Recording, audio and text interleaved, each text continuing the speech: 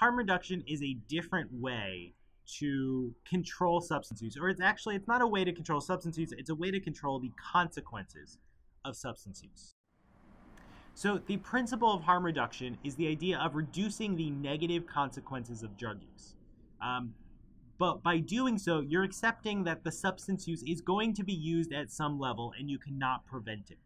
So it's like saying, and we'll go through a lot of examples, but the key concept here is you're reducing the consequences of use, but you're not reducing use itself. So examples, how does this work in practice? Well, with injection drug users, we have needle exchange programs. Dirty needles can spread infectious diseases, which is a severe consequence of being an injection drug user.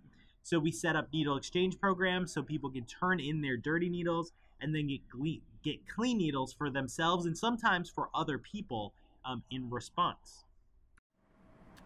We do this for alcohol use. Actually, a lot of our alcohol use initiatives are harm reduction principles. So anything we're doing to prevent or reduce drunk driving is a harm reduction program.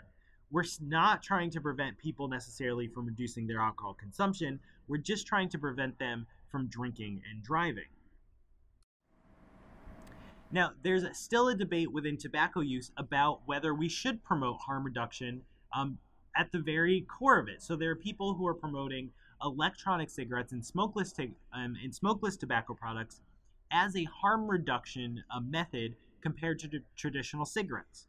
Because when you really run the numbers, e-cigarettes and smokeless tobacco are not quite as harmful as traditional cigarettes. I'm trying to phrase that correctly because they're certainly not healthy.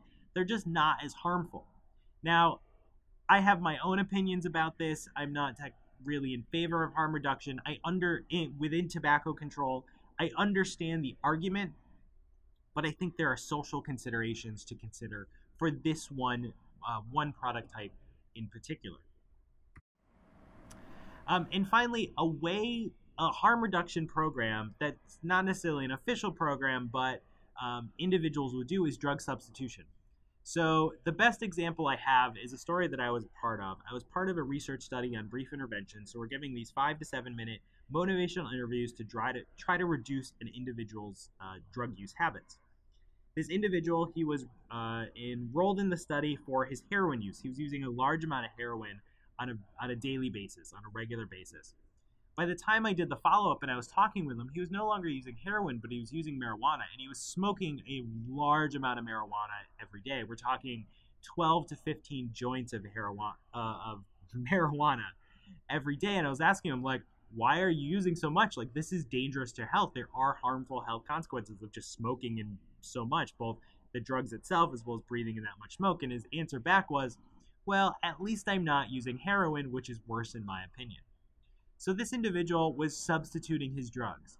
There's less risk involved in marijuana than heroin, so he was using marijuana to replace his heroin use.